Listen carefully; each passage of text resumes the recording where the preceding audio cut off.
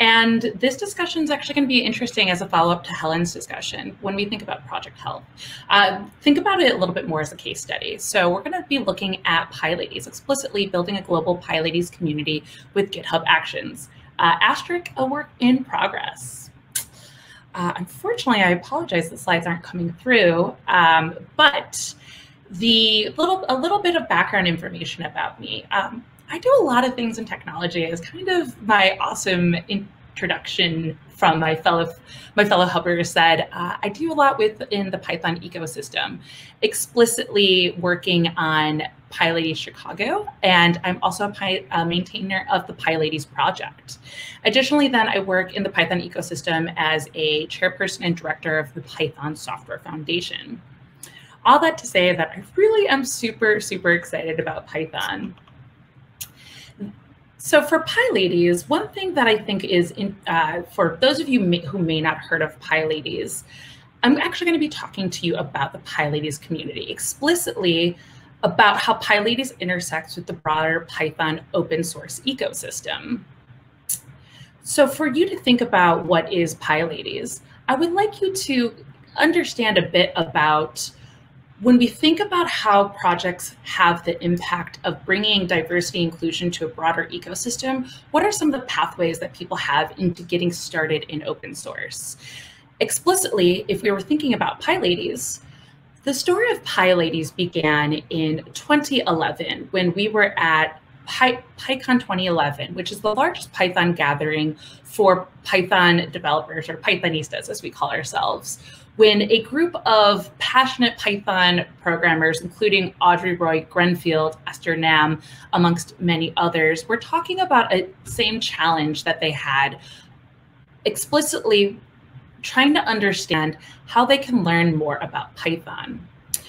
Out of this desire to want to learn more about Python, Audrey actually continued thinking about this discussion, and when arriving back home in Los Angeles, started working on a project that became what we call today PyLadies. Within the Python open source ecosystem, there's actually, as I mentioned, the Python Software Foundation, which has a grants program which funds different initiatives, including in-person events, as well as developer sprints and many other things that help us contribute to the, quote, promote and build a diverse global Python community, which is part of the Python software mandate. PyLadies, it then has since become a community that we can broadly say is an international mentorship group that's focused on helping more marginalized genders become active participants and leaders in the Python open source community, with an emphasis on education, outreach, conferences, in-person events, as well as just really wanting to highlight and promote folks within this community to become contributors and maintainers in the Python open source community. So, interestingly, from 2011 to 2015, in the early years, kind of seeing some of the success that PyLadies had, early organizer and PyLadies member who does all the things, Lynn Root, wrote a update on the impact of the PyLadies project titled and linked here called Diversity We're Not Done in 2015, wherein she was exploring and looking at the intersectionality of user groups alongside the introduction of PyLadies spaces across the world. And in looking at such groups like Django New York Python, as well as looking at one of the other biggest Python user groups, which is the Boston Python user group, as well as some others, it was apparent in the data that we were starting to see more and more of an uptick of members if we were looking, for example, at meetup membership groups with the introduction of these auxiliary communities in the Python space. Add in that in the subsequent years for PyCon, diversity chair Jessica McKellar also began discussing the impact of how we were starting to see some of the movement thinking about diversity and inclusion from the perspective of gender, where if we look at PyCon, talks that were given by women in 2011, which was at 1%, has now increased to be over 40%. And this is a data point from 2016. That stat has continued to be over 40% with PyCons up till today. Additionally, then if we look then at the subsequent, at another space where we think about inclusion in open source is looking at the actual Python Language Summit, which you can see the stats that are kind of presented here. Unfortunately, these stats are not as good as we would like them to be, but if we began thinking about how there was, for example, no women that were core Python developers, and hence no women participating in the Python Language Summit for a myriad of reasons, we started to see that number to increase over time. So while this is all great, we've seen more and more folks that identify as PyLadies members. We're seeing the impact in the community from core language contributors to meetups to conferences. For us to really understand and think about the health of diversity and inclusion in Python, it's a complicated task to take on. The Python ecosystem is very vast. You may be talking about the scientific space with Python, which is just a graphic here on the left from Jake van der Plas, talking about the many ways that Python has many projects in this space. Or we might be talking about Python in web development, or we might be talking about Python in gaming, or we might be talking about Python in the Internet of Things if you're thinking about such initiatives like MicroPython. And this was actually a challenging question that many of us were thinking about within the PyLadies community when we began to look at where are the women in Python open source.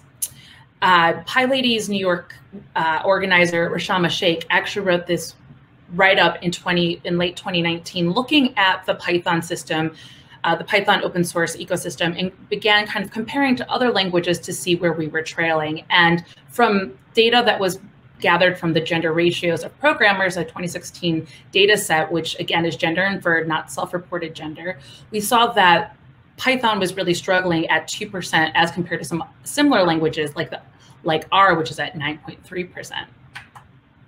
Which then led us to a renewed discussion about thinking about how to scale PyLadies to a global model. In 2021, in looking at the growth of the PyLadies project, there was a 2021 State of PyLadies report that Reshama had written up, as we can see on the next slide in this graphic, where we have about 260 groups. But interestingly, what we noticed with the growth of our community is most of the growth is not happening within the United States and Europe, where the early chapters were started. And actually, a lot of the growth, as you can see, is coming from such places like South America, or a burgeoning growth in places like Africa and other places that previously had not been on the radar in the early years for the PyLadies space. In the subsequent slide, we also then continue to see that, again, the breakdown of the most active chapters, again, continue to be outside of these areas that early organizers were coming from. In particular, PyLadies Brazil has a significant amount of chapters and is very highly organized and has a lot of momentum. So moving then into a discussion about thinking about the future of us and what we could do within the PyLadies ecosystem, we began to understand that the landscape of who's being included is not actually meeting people where they're at. Ultimately, on the next slide, some of the early organizers, in fact, including Marietta, who will be speaking tomorrow about automation in Python, core Python development, what we began to identify was that we were not actually scaling to meet our global members. And on the subsequent slide, what we see then is we actually developed a different governance model to help us think about how we can better meet people where they're at, where we set up a global leadership team and then these individual project teams that are meant to be managed as open source teams. So as an example, there's this tech team here that's highlighted, which would be an autonomous team that can go ahead and work on initiatives of their own choosing that sits under the PyLadies Global Council. So on the subsequent slide, some of the challenges we began identifying in the PyLadies project was then thinking about friction points, or rather pathways that prevent PyLadies members from getting involved. And some of the biggest things in our technology stack included, as an example on the next slide, some of the challenges that we found is that we were not when we are introducing our documentation to people, for example, installing the PyLadies module that introduces PyLadies to people, we were not localizing. And then when people were actually getting and arriving to our open source repositories, they were actually having friction points and actually understanding what the process was to actually start new chapters, to actually register as members and move forward. So part of what the PyLadies project has been doing now has been thinking about those very explicit tech friction points that we can automate away. And we've been using a lot of tooling in the GitHub ecosystem, including GitHub Actions, to help us set up these action workflows that upon moving into the main PyLadies repository, you can spin up an issue which basically helps bootstrap you to getting your new chapter website developed, to actually getting the pull request going, to help you connect with the tech team of reviewers who are on standby, ready and willing to help you get onboarded and to get started in participating in the PyLadies community. And ultimately, things that are continuously moving forward for us and thinking about growing this project and thinking about the health of our project is how can we expose people to the Python, how can we expose people to the tools that they need to learn how to contribute to Python open source projects while also being a member of the community. And the tech team has actually been leaning a lot and thinking about workflows that we can better manage with some automation, like things like GitHub Actions, to help us meet people where they are at. And ultimately, this is going to lead us to the next set of challenges that we have, which is going to be identifying and continuing to do data collection around where our members are at, what are the friction points they have, and then helping us curate a series around how to be a contributor. Ultimately, this leads us with the last note on what's on the horizon for PyLadies, which is this How to Be a Contributor series. If anyone is passionate and does participate in projects that they would like to talk to our community about, we would love to hear from you. And you can grab and submit on this form that is a link here that you can look at on the slides after the fact. In short, I want to thank you a little bit for talking about how we think about diversity and inclusion within PyLadies as a bridge to helping build open source initiatives and opportunities in other places in the Python ecosystem. If you have any questions, please reach me on social media.